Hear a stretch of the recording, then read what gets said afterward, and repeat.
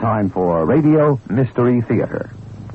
The CBS Radio Mystery Theater presents...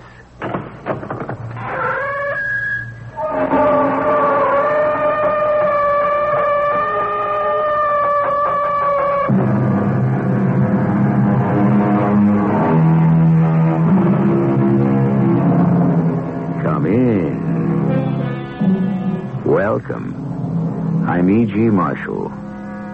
Today, the door to Mystery Theater opens on a tomb of the past that has been sealed for 3,000 years.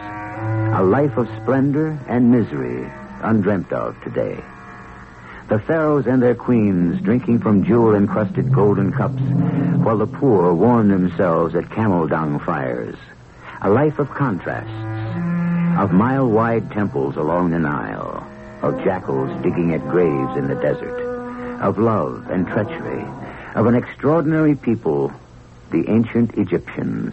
Mother, I know it's been arranged for me to marry Nefertiti, but why can't I wait for 1 year before I take a wife? Because it has been arranged.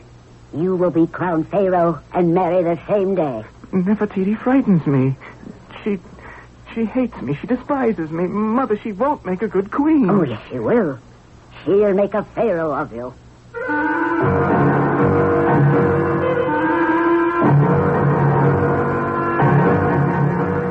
Our drama, The Vulture Screams, based on fact and the findings of archaeologists, was written especially for the Mystery Theater by G. Frederick Lewis and stars Tammy Grimes. I'll be back shortly with Act One.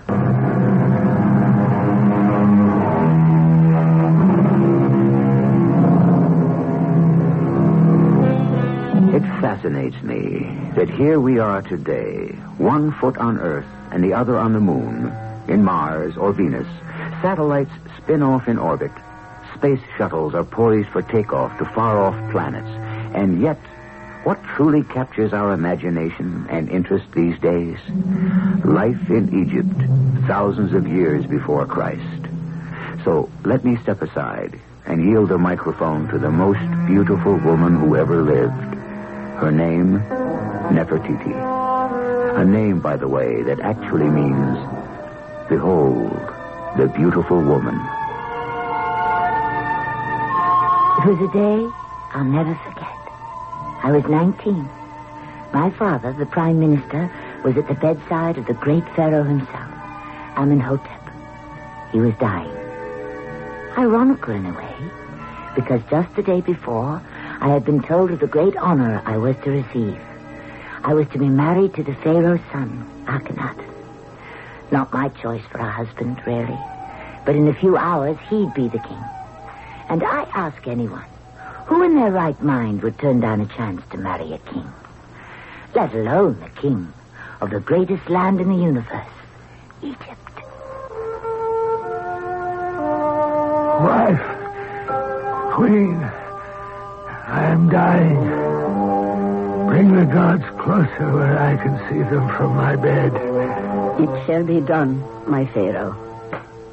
Priest, light the tapers and bring your masks, signifying our gods, closer to His Majesty's bedside. You first, Horus, with the falcon face. Then you, Sekhmet, part woman, part lion. I cannot see them. Light more tapers. They are here, husband, all around your bed. Where is my Prime Minister? Here, O Pharaoh. My time has come. Where is Akhenaten, my son? I will fetch him. He is in his chambers. Wife, let us begin the ritual, the last words. I smile at death. I smile at death. Death is in my mind today, like the fragrance of myrrh, like seated in shelter on a windy day. Like seated in shelter on a windy day. Death is in my mind today, like the longing of a man for his home when he has passed long years in captivity. Father! Father, dearest Pharaoh, do not leave us. My son, the minutes leave me. Wife, Queen Tai. Yes, husband.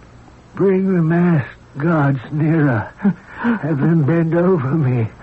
I must touch them. Sobek the crocodile. Thoth the baboon. Father, don't, please. Those animals, they frighten me. Frighten? Masks of our divinities. Be not afraid. I am joining them. Animals and snakes, monkeys, dogs, and hawks. I cannot look at them. Please, Father, let me go. My son, these are our gods who will conduct your father to the other world. I can't look. They're horrible. Son, you will inherit the kingdom of Egypt before the hour is spent. Turn your head up. Look at them. Foolish boy. They are but masks. I want to see no weakness, Akhenaten, no cowardice. I take him away. Our son has disgraced himself.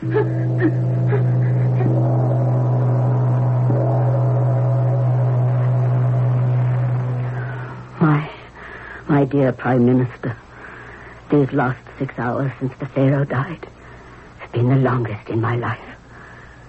No one must know what really happened at the Pharaoh's deathbed. Least of all your daughter Nefertiti. I am so ashamed. No one shall, my queen. I pray my dearest husband was spared that sight. Horrible. His trembling, quaking son. The Pharaoh's eyes and ears were already closed. Now your son, Akhenaten, will step into the royal shoes. It grieves me. I ask myself, is my son ready for the throne? Akhenaten is weak at a time when the two lands of Egypt need strength. You speak as if Thebes were surrounded by enemies. Oh, they're vassal states now. But if the heart of Egypt falters, you will see how quickly the arms and legs will not obey. I see revolt everywhere. What is this sickness in my son's head? To turn away from animals and birds, to weep like a woman. He is but 19. As he grows, my queen, he will find his path. He will find strength in Nefertiti. I hope so. I pray so. Yes, your daughter Nefertiti will bring energy and endurance.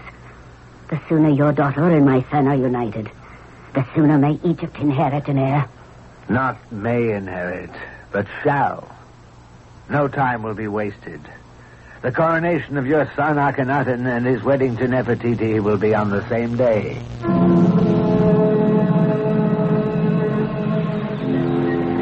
Oh, what are you doing to me, Mariani? That hurt. Nefertiti, I am sorry, but it's your own fault. How can you expect me to paint your toenails if you keep wiggling about like a captured lizard? Now hold still. Isn't it a beautiful day? Sitting out here on my terrace, overlooking Thebes and the River Nile. I think I'd rather be me than anyone else in Egypt. Now tell me about yesterday, and how you know who behaved. The king was saying the last word of the ritual. It goes, death is as when a man grasps suddenly what he has not understood. That is so clear to me, that just before death, you suddenly understand everything. And then, is that when it happened? Yes, I think so. According to one of the mourners. Is it really true Prince Akhenaten fell into a fit and frothed at the mouth? Well, I didn't see it myself. Akhenaten is such a baby. He always was. Even when we were children playing together. Nefertiti, I speak to you as a sister. Don't believe everything you hear. You don't think Akhenaten became hysterical and had to be led away from the bed of death? He could have, but no one knows. It's only gossip. Oh. There, the toenails are done. How do they look? Oh, Nefertiti, you don't even care. I wish I knew Akhenaten better. I've seen so little of him in the last few years. Do you think it's possible, Mariani, for people to change? Yes, I do, Nefertiti. It's the world outside that won't let you change. But I must believe you can change yourself, if you will. Do you think Akhenaten has strength where maybe it doesn't show? Is that possible, Mariani? Of course it is. For me, when I marry, I'd rather find someone who has strength that does show. When you marry, I hope you will have a choice. Akhenaten, it's time to be up. The peacocks are already sunning themselves in the courtyard. Are you asleep? No, Mother. Then why didn't you answer me? I was hoping you'd go away. Last night, I was discussing you with the Prime Minister. Oh, not now, Mother. Can't it wait for another time? I feel so wretched. Son, stop that. We all feel sad. The world is emptier today without your father. You're not ashamed of me? Oh, my darling boy. I hope that when you're married and wear the robes of the Pharaoh, these childish fears will disappear. I would that they could. Look at it sensibly. Why do we make these creatures our gods? They have qualities we humans do not. The falcon can fly. No mortal is as strong as a lion or as swift as a jaguar. These are not to be feared, but worshipped. When is the coronation? Very soon. You spoke of marriage to Nefertiti. Yes, it is arranged. Could I be Pharaoh for 1 year before I take a wife? No, son. But my father was king without a queen for 10 years. He was at war. He needed only soldiers. You need a wife. Nefertiti frightens me. She won't make a good queen. Oh, yes, she will. She'll make a Pharaoh of you. Mother, she hates me. She despises me. When we were little, she always made fun of me. What do we have in common? The throne of Egypt. You must not be afraid of her. You must fear nothing. To be an Egyptian in these times is the highest form of man. We and our gods control everything, here and in the hereafter. There is nothing to fear. You think so? Poor Mother. I'm afraid. Because I know how little I know. I'm ignorant. We are all ignorant. Nefertiti will make all the difference in your life. I'll do it for Egypt. But I wish you'd chosen me another bride. You don't know her. She has many wonderful qualities. Oh, to be sure. She can pierce a target with an arrow at 100 yards. She can run quicker than an antelope. She's crossed the Nile in the water faster than a fish could swim. Oh, yes, Mother. I look forward to taking to bed a huntress, a runner, a wife of muscle, not mine. Have you ever talked to Nefertiti? Talked? About what? Could she answer one question of the spirit? Perhaps her questions are the same as yours. Akhenaten, I want you to get up and get dressed now. Face her with your questions, son, and then pray to Osiris for the answers. Face Nefertiti? I can hardly face the morning. Oh, don't be stupid. And don't try my patience. You will marry whom I say, and you will do as I say. And what if I will not? Your grandfather refused to go to war. He died. Your uncle mocked his father. He also died, mysteriously. My very own brother disobeyed his father and was found dead. They all died suddenly? They were all poisoned. Akhenaten, although you are my only son, if you do not obey and do what is best for Egypt, I would not hesitate to kill you with my own hands.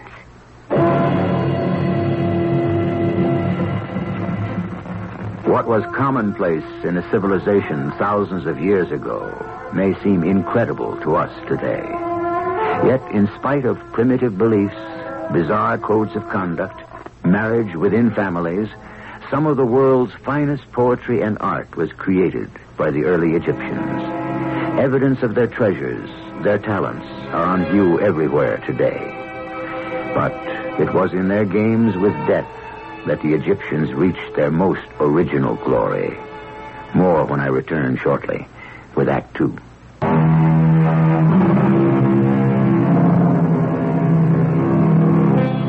The ancient Egyptians were taught from childhood they were born with a soul, a spirit or ka, which would survive physical death. Indeed, many people believe that today. But an Egyptian could only live in the hereafter if the body was preserved from corruption and the ka provided with food and all the appurtenances of earthly life. Not only jewelry, chariots, furniture, and clothing, but if you were a pharaoh, servants as well. There's no other way, daughter. All those who have prepared the house of life for the deceased king must be put to death. The excavators, the carpenters, the painters, goldsmiths, all the artisans and workmen, they too must be buried around the tomb. But that is terrible, Father. Is it so that no one will tell where the Pharaoh is buried? Where the tombs are hidden? So that no one will rob the graves? Partly, Nefertiti. It's a waste of time and lives. Grave robbing goes on all the time. And we know, and we try to stop it. Anyone caught is put to death and strung up as an example. Death. Too much thinking about death. You don't understand it all. A pharaoh who dies becomes a god. I suppose when you're queen of Egypt, you'll put a stop to the killing of the pharaoh's 100 servants who are also buried with him. That's wicked. As if the king and his court would all go to the eternal world together, and his servants wait on him through eternal life. It's wicked. This is not the conversation I wish to have with my daughter the morning of her wedding. Where is the queen? She promised to be here and help me to get ready. I have 1,000 things to do. Goodbye, Father. And if you see my husband-to-be, tell him to be sure to be ready on time. Akhenaten is always late. He'll miss his own funeral. I hope you meant wedding. Yes, I did. Of course.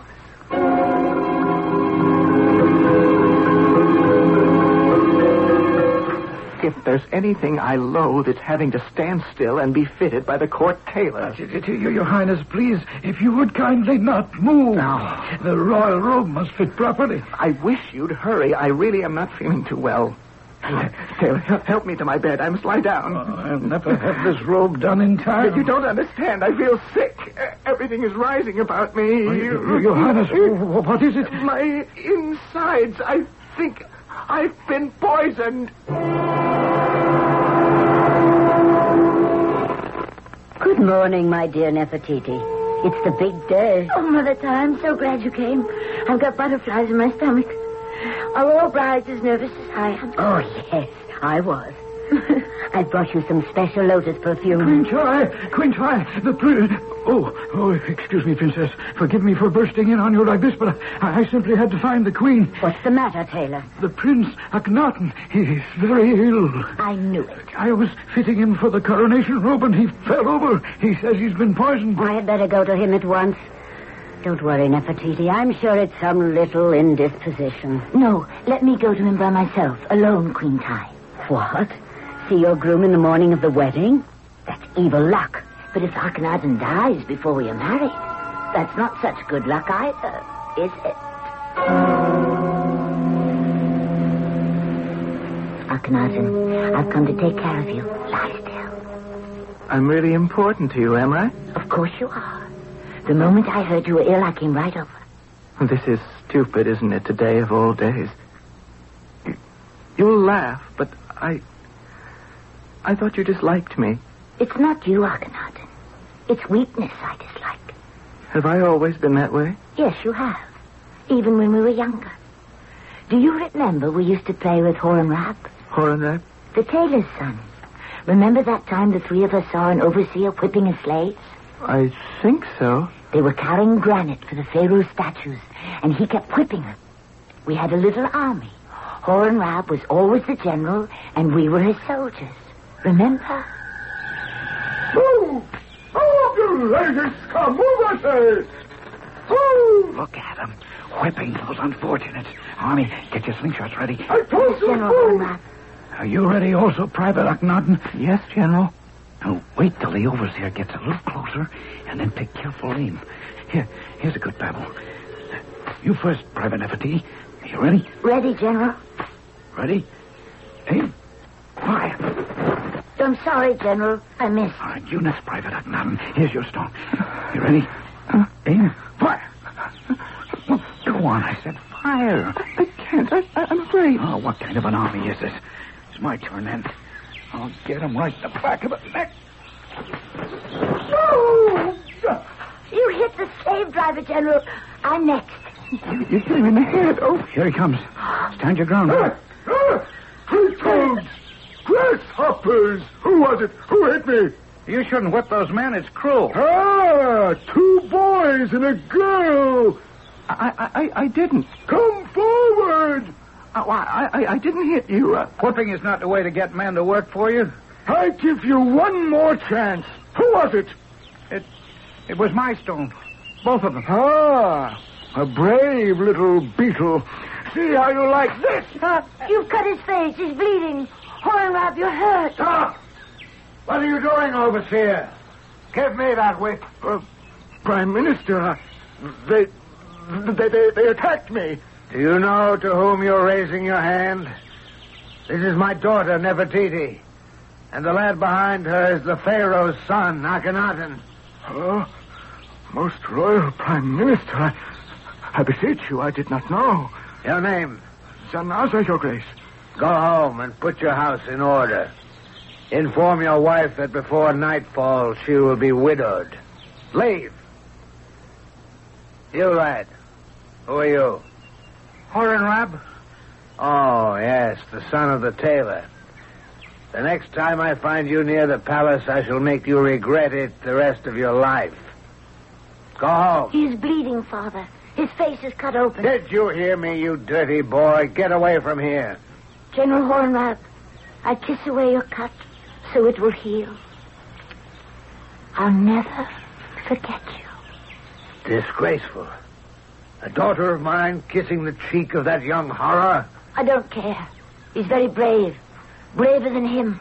He is the son of the Pharaoh, and you must respect him. Is that why? Because he's a prince? Of royal blood. And I, a prime minister, am only a commoner. And so are you, daughter. Oh, he makes me sick. I will not have you growing up a tomboy playing with stones and slingshots and riffraff. Like this Hornrab, the tailor's boy. It is not befitting the future queen. Do you remember Akhenaten? Do you remember? Do you think I'm still that afraid? That I haven't changed? I don't know. What happens to you when there is something you don't want to face? You ever fit when your father is dying? You should be ashamed. Nefertiti, you have no idea how terrifying those masks of animals are. I couldn't help it. And today, a few hours before you are to be crowned the Pharaoh of all Egypt, and we had to be married, you turned green, and your servant comes running saying you were poisoned. Oh, I thought I was. My stomach pained so. My arms and legs felt like they were going to drop off. But poisoned? No one is going to harm you except yourself. You must not let your mind poison you. You have a duty to Egypt, and that is to be brave. Always. Do you understand? Nefertiti, I think you really do care for me. You're right.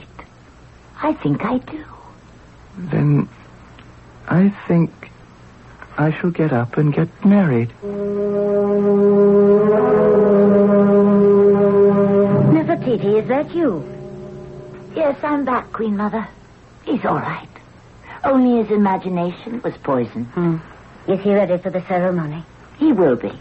Akhenaten is a good boy. A boy. That's pretty much how I feel about him. He needs you. I'll do my best. But you must promise me to be always close at hand until I learn how to be a queen. It is not difficult. The important thing to remember, child, is that the Pharaoh always comes first. That is foremost. They really make the first rule the most difficult, don't they? Hello, my precious Mew Mew. Isn't he a beautiful kitten, Mother? You have no time to play with pets. Shoo. Now you've made him run away and hide. We were talking about how to be a queen, Nefertiti. Now stand up. Let's see how the drape falls. I think I have a long neck. Does the dress hide it? Perfectly, child. Akhenaten will be very proud of you. If I can only make him see what I see and feel what I feel. Ah, Mariani, let me see the covering robe. Mew Mew, where are you? This lapis is sewn on sideways. Now, who is responsible for that? Bring me a needle and gold and silver thread. Mew Mew. Here, Mew Mew. What are you doing, child? Crawling on the ground. Now stop it and get up. You'll ruin the dress. Mariani, have you seen my kitten? I think he ran out the door, madame. I'll go find him myself. I believe this is your kitten, Princess. It is. It is. Thank you, soldier. You're welcome, Princess. Don't we know each other? Yes, We have met before. a long time ago. In the palace? Outside. In those days, I was not permitted in here. I remember now. An overseer struck you with a whip. Oh, yes? You took the lash for me. You are Horenrath. I am, Princess. Horenrath. Are you a general? Not yet. I am a captain of the guards. Goodbye. Happy omens to you, Queen Nefertiti. Bye. I see you found your kitten. Now to sew this lapis lazuli on top it. What is it, Nefertiti? Are you all right? You look as if you'd seen a ghost. Mother Ty, I think I am growing up.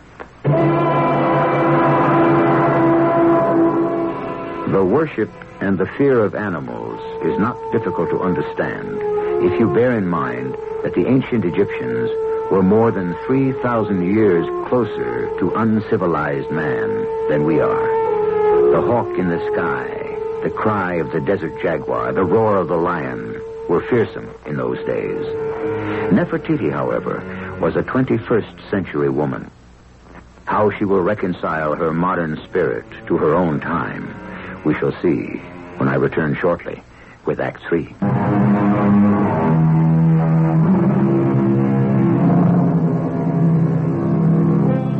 Archaeologists who have searched the length of the Nile tell us that this was a civilization throbbing with life.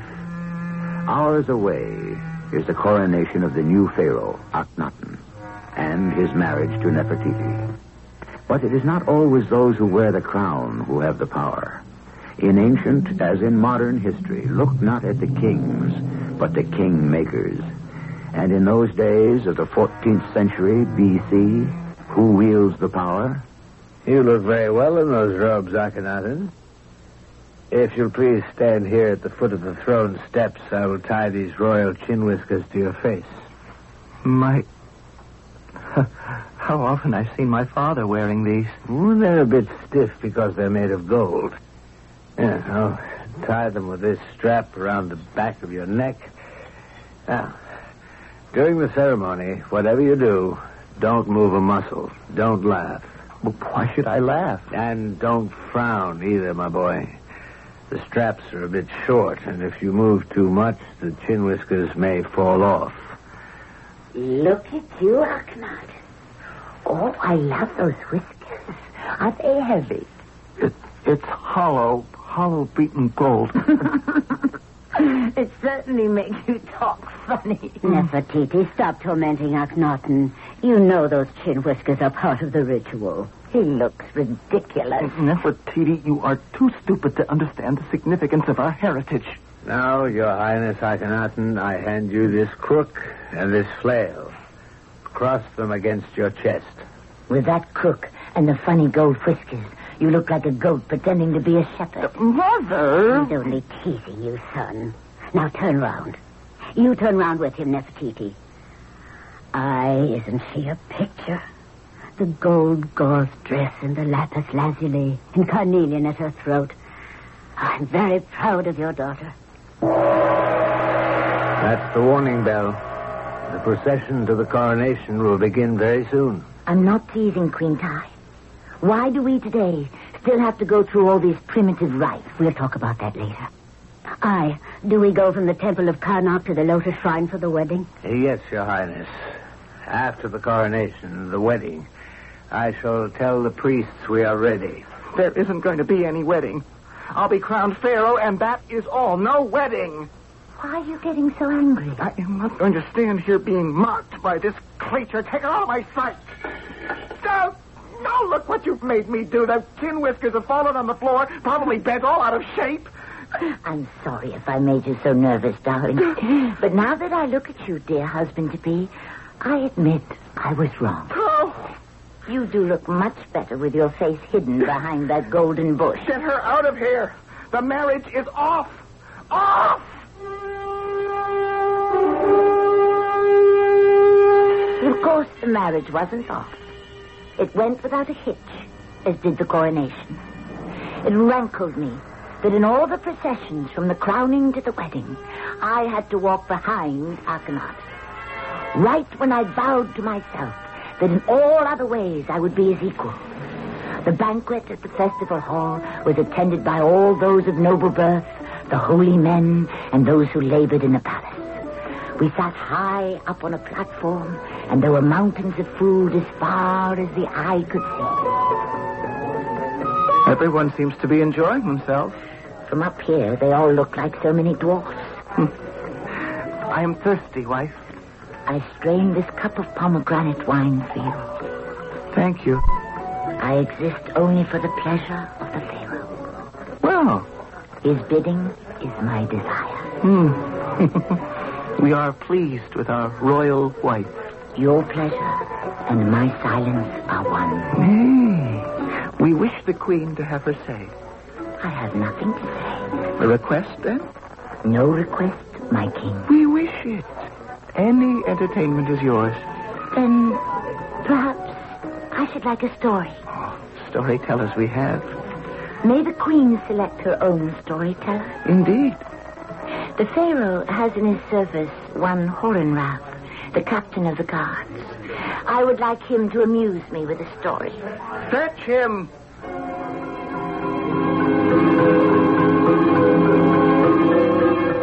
Captain, the queen desires a story. A fierce tale of conquest, of the capture of foreign armies by our ancestors, of thousands tortured and made prisoner. Nefertiti, that doesn't sound like you. A story of the might of Egypt. I know of a might that is stronger than the sword. Yes? Then tell of it. Royal Pharaoh, Royal Queen, let me tell you of my dream. We want no dream. We wish reality. Nefertiti, hear him out. Go ahead, Captain. Since I was a boy, I have often had this dream of a time when the strength of Egypt will be met with an equal strength across the Nile. The only victor will be death. Our people in their misery will ransack the temples, the Nile will cease to flood, and the black earth remain red. And there will come a Messiah, a teacher of good, a preacher of peace, of healing words.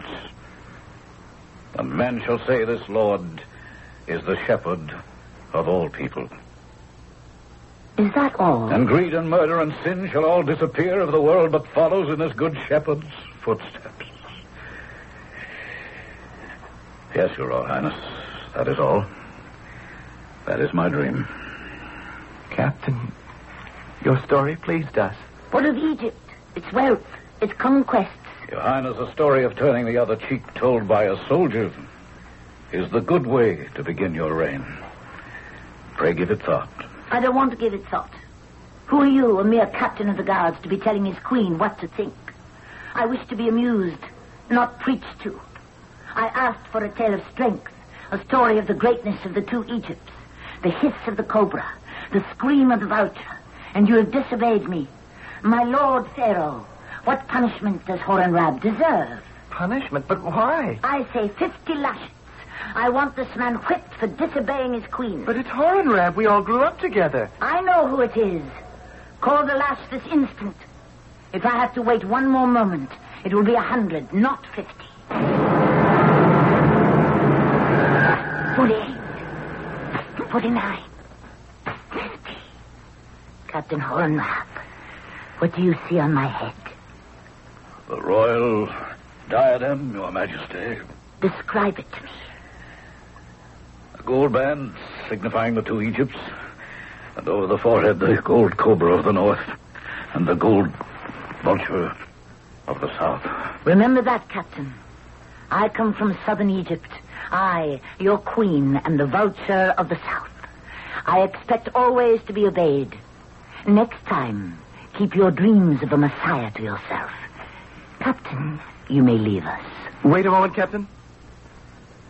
Captain, your story has pleased us well. It pleased not me. You may go now, General Horemheb. Why did I do it? Why did I seek to have Horemheb humbled before me? His story affected me also. There was wisdom in it. But I was determined to start my reign as queen by being obeyed. It was a test of strength between us. And I knew Horemheb regarded it as such. That night, the festivities over, my husband and I were alone in the palace. Why did you punish Horemheb with such vehemence so soon after receiving the crown? Why did you make him a general? Oh, I like him. He deserved it. He deserved the lashes as well. Nefertiti, I don't understand you. I've always liked Horemheb, and I know you have also. A queen should be gracious and forgiving. Besides, there was truth in his story. I could feel it. I don't know. Perhaps I'm a creature of moods. He never flinched, did he? He never had. Did you notice that old scar on his cheek? Oh, Nefertiti. 50 lashes for an old friend. Perhaps I ordered them as an example to you. Do you get pleasure out of hurting? He took his punishment, and you rewarded him, making him general. So we are both satisfied. I'm not so sure. It seemed a strange behavior to me, but perhaps someday I shall understand you better. You are finding out I have a mind of my own. Yes. But about some things I could never agree with you. Really? If I were to say it's late, dear husband, would you mind snuffing out the light? About that, I would certainly agree.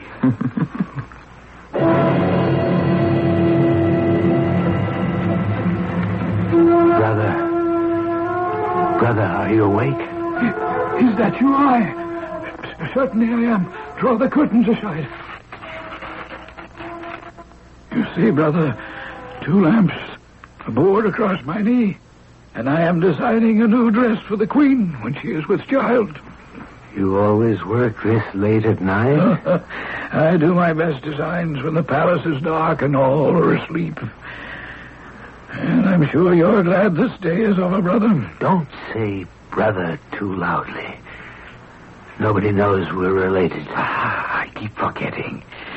If I haven't congratulated you before, brother, I want to say the ceremonies went beautifully. The fruit of 19 years planning. 19 long years. Egypt is more precious to me than my life. And there's only one way for it to continue to be a diadem in the universe, and that is to be powerful. Amenhotep and his son Akhenaten, who is now Pharaoh, are a line of bent and broken reeds. Our family grows increased stronger and wiser. When Nefertiti was born, I solemnly swore to commingle our family with the kings of Egypt.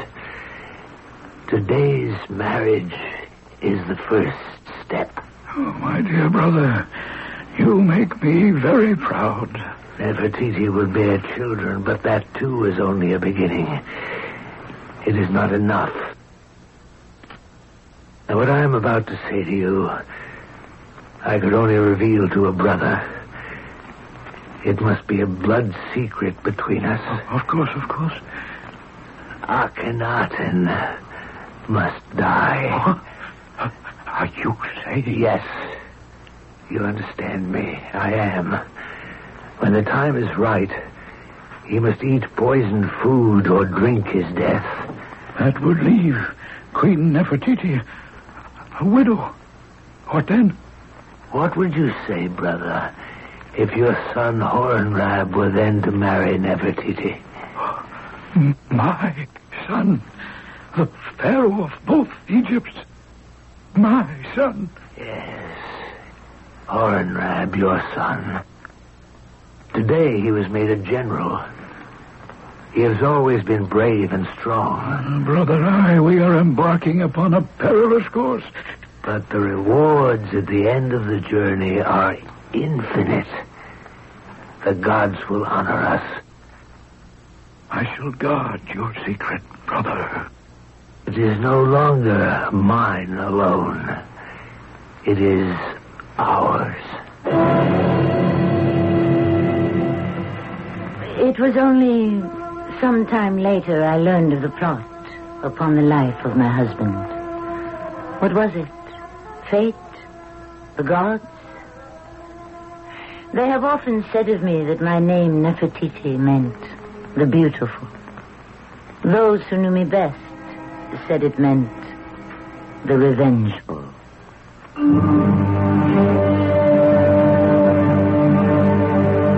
No, the Pharaoh and his queen did not live happily ever after.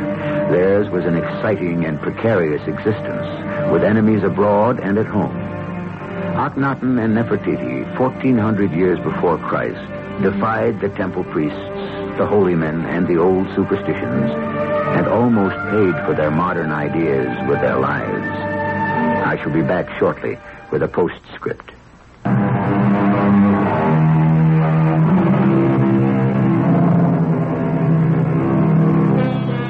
Today we have brought you, with all the accuracy that history provides, the first chapters of the lives of two of the youngest monarchs ever to rule great ancient Egypt. And being young and restless, distrustful of the old ways, they lived to turn superstition into religion and the power of the few into glory for the many. This has been one part of a true, continuing account we shall bring you over the next several days. Our cast included Tammy Grimes, Russell Horton, Evie Juster, Robert Dryden, and Ian Martin. The entire production was under the direction of Hyman Brown. And now a preview of the next exciting drama in our 5-part anthology of Egypt's Golden Age. Nothing but silence.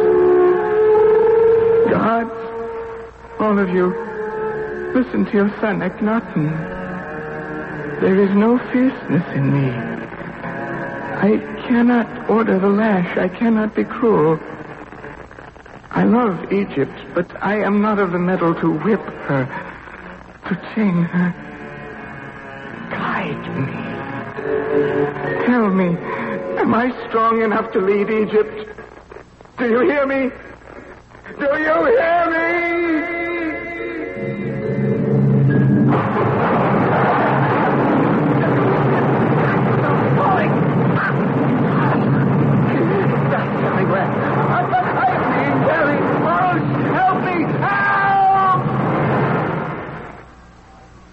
This is E.G. Marshall inviting you to return to our Mystery Theater for another adventure in the macabre.